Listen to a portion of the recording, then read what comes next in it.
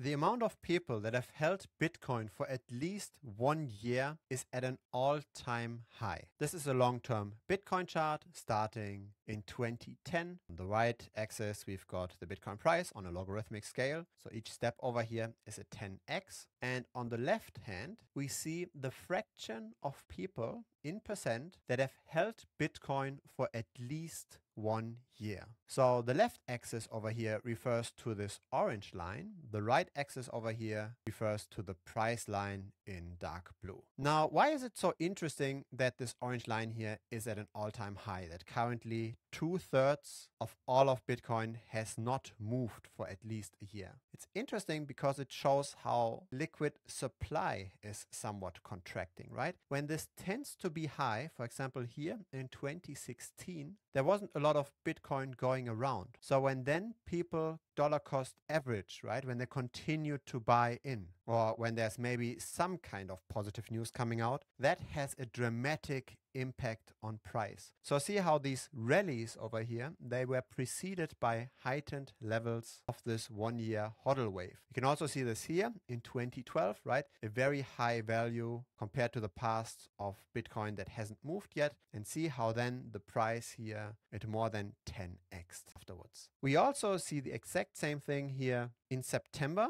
of 2020. 63% of all of Bitcoin had moved for 1 year, and this was when Bitcoin was at 10K, and we all know Bitcoin then moved to almost 70K afterwards. So this is very encouraging that we see again a very high value over here, the highest indeed ever. This would thus imply that in case there is some kind of a positive catalyst, whatever this might be, maybe a slight change in tone by the Fed, maybe some kind of other positive news, let's say an approval of a Bitcoin ETF, even though not likely, whatever it might be, any positive news is likely going to not just be shaken off by the market, but because there is so little liquid supply of Bitcoin, any purchases will move the price massively. The thinner the order books, the smaller the liquidity pools, the more the price moves with every single purchase. Now, I know that this video won't be watched by many, and the reason is attention on crypto is currently very, very low. This here is the number of confirmed transactions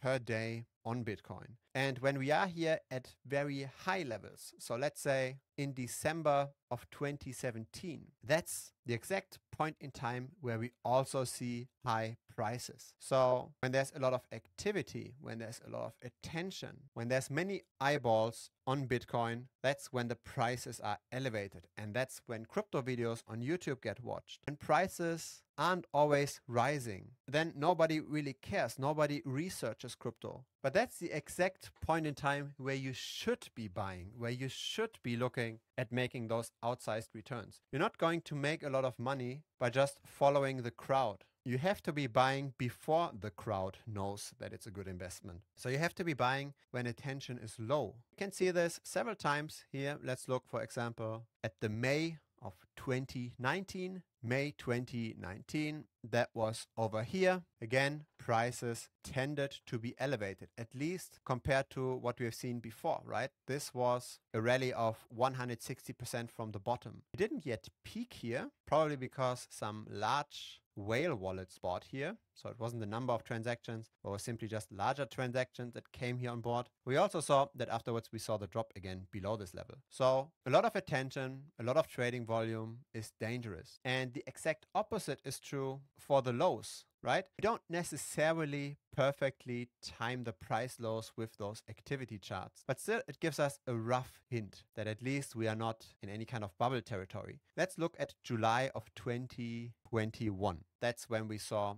a low in the transactions. July of 2021 is over here. We also saw a low in price. Now, not an absolute low, right? We see the transactions, they somewhat picked up again. The price rather dropped. But I think the explanation here is pretty similar to why we saw this rise over here after the activity peak. This is likely, again, whales selling. A lot of on-chain metrics, they don't indicate that excitement was actually the highest here in November of 2021. Even though the price was the highest, right? This was the all-time high. We actually see way more activity in Q1 of 2021. So more transactions, more network congestion, more Twitter posts, more YouTube video views. All of this happened here. But we can also see that this second rally seems to have been caused by something else, not just by retail, not just by attention. And I think this was institutional buying, maybe triggered by Elon Musk putting Bitcoin on the balance sheet. Then Elon Musk reduced the support for Bitcoin, and that's probably also where now the institutions are giving up. So we had this temporary visit of larger whale holders that entered, that are now exiting again, and that's probably explaining the divergence. Now, there are a lot of other models, right, that show that we are historically relatively low. So moving averages, for example, the 2-year moving average, whenever we are below that, tend to be in a good accumulation zone. We are currently in such an accumulation zone. When we look at the 200-week moving average, it tends to be a relatively good support. We are somewhat below that now, but let's see how much further we can fall below. When we look at logarithmic regressions, such as the Bitcoin rainbow chart, we also see we are now in historically low territory. This used to be a pretty good proxy of whenever we are low. And there are all kinds of different models. This is a combination of different models. Tells us again, we are historically quite low. Doesn't mean we can't fall further, right? Some say we might fall to like 16K or so. But still, many metrics now point towards a pretty good risk to reward for Bitcoin. And given that attention is now so low, this tends to be a very good sign. Now we can also look at the market value to realized value. This is the Z-score, so it also takes the standard deviation of the market cap into account, how risky or how volatile is currently Bitcoin. But in general, if the price is below the realized value, meaning the average Bitcoin holder is underwater, is in losses, that's usually when times turn around. And we are now again in that territory. So let's look at this. This was the end of the 2018 crash. This was the Corona crash. And this is our current situation. Many models point towards bullishness here. And I personally cannot predict the future either, but I simply look at this and think, does it make sense to sell Bitcoin now? And a lot of people that got burned with this recent crash, they probably look at all of this and they say, okay, I got caught up in the hype and I bought at the wrong time, but at least now it doesn't make sense to sell. Bitcoin still tends to trend upwards over time. So that's probably the reason why this 1-year hodl wave is at all-time highs, right? The people that got burned, they are not selling. And the people that timed this correctly and that sold properly, they now look at this and also see this as a buying opportunity. The question really is, where will now additional selling pressure come from? I don't think it will come from institutions. They seem to have already sold. I don't think it will come from retail. They see the models. They see that we are historically low. So over the next 2, 3, 4, 5 years, I'd rather bet on the price rising than falling. That's what I do. I continue to dollar cost average in, and I simply have long enough of a time horizon. I can wait multiple years until I actually get a positive ROI. If you have been burned over here, right? And if you have experienced this 70% loss, but you still believe in Bitcoin long term because you've done your research, in that case, I would also dollar cost average in, because then you will get your break even earlier,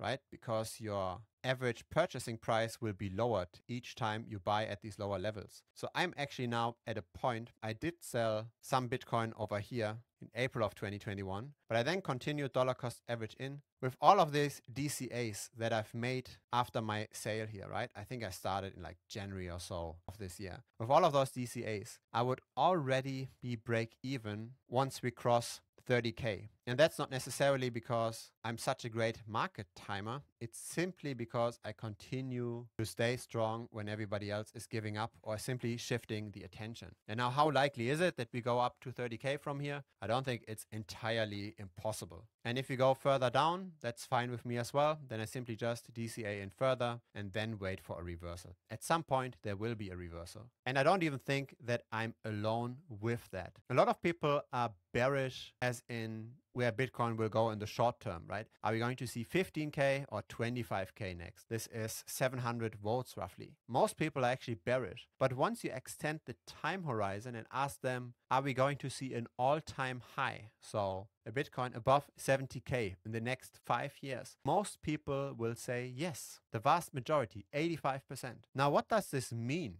Let's say we go to 70K, right, the minimum, and we are currently at, say, 19.5K. That's a 3.6x. Now, let's look at how much return this is annualized. 29%. Now, what kind of investment can you get into right now that's likely going to return 29% per annum in the next 5 years? Property? Probably not. Property is still at elevated prices. Stocks? Who knows? Stocks long term tend to just return something around 10% per annum. Where can you get 3 times that with a comparatively risk-off investment, right? This is not a random altcoin that's super centralized and that has the risk of regulatory impact. This is Bitcoin that has been blessed by the SEC as well. If you're just looking at the universe of investable assets, the vast majority is actually agreeing that Bitcoin is a pretty good bet. People simply don't tend to zoom out. They simply just look at the short term and they're worrying too much about the short term. But who cares if you're going to see 15K next or 25K next? What really matters is where you allocate capital over the years. And if everybody expects